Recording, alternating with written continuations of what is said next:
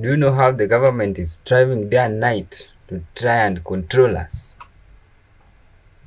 Do you know that if all our focus comes to the government as one, as a whole, itakuwa kazi ngumu kwao.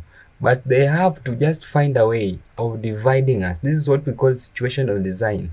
One, they have to indoctrinate our minds with the news. Yani kila siku wanakujaza akili na kitu. Oh, he said this. Oh, he said that. Oh, he did this, he did that. So that these other people, the lefts, can say, what is this person trying to do to our man? The rights can be, oh, we are the ones who are now in power. Let's see what they can do.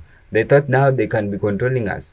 This is the situational design that I'm talking about. Hii issue banagava. Hey, this is a conk thing. These people are controlling us harshly. One day they have to teach us to all become consumers.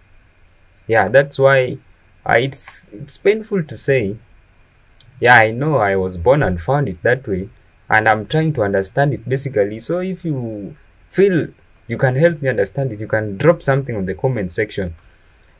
These people are making sure that we move to where their services are. So the government will try up and down. In Kiswahili we say juu chini. Watajaribu juu chini so that they can consolidate services at one point. So that is situational design. One, they want you to come to them, not the government coming to you. When it's time for election, they will come to you. But when you want their services, you go to them. That's situational design. That's why they teach us to consume.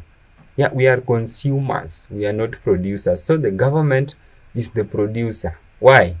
They produce for us what amount of tax we should be paying. They produce, or they limit to us the amount of anything.